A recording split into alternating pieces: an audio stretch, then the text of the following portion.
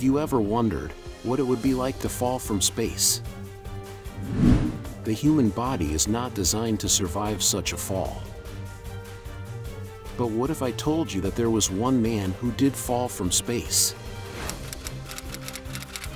His name was Vladimir Komarov, and he was a Soviet cosmonaut.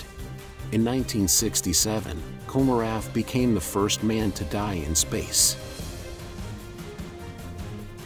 But who was Vladimir Komarov?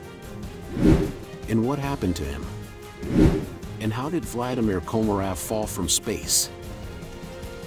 Welcome to the world of optimized knowledge, where we uncover the untold stories of our universe.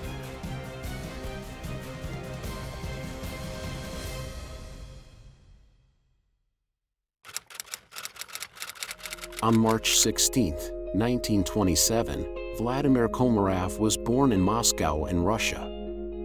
He was the son of a military officer. Komarov was a bright child, and he excelled in school. He studied engineering at the Moscow Aviation Institute. In 1960, Komarov was selected to be one of the first Soviet cosmonauts. Komarov was a skilled pilot and a courageous cosmonaut. He was willing to risk his life to explore space. He trained for several years.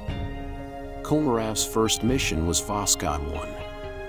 He was the commander of this mission, which was the first to carry a crew of 3 people into space. Komarov's second and final mission was Soyuz 1. This mission was supposed to be a test flight for the Soviet lunar program. But something went wrong during the launch, and Komarov's spacecraft was damaged. After several days, the Soyuz 1 spacecraft launched successfully. Komarov became the first person to make a solo spacewalk.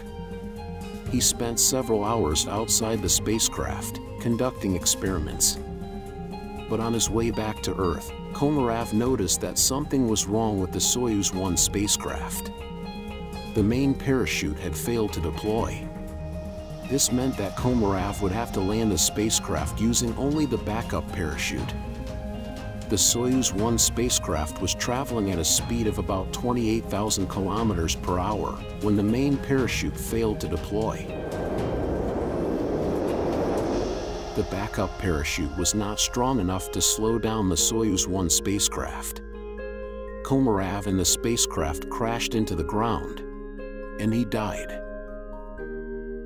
The story of Vladimir Komarov is a tragic one, but it's also a story of courage and determination. Komarov knew that he was risking his life when he went on this mission, but he did it anyway because he believed in the future of space exploration.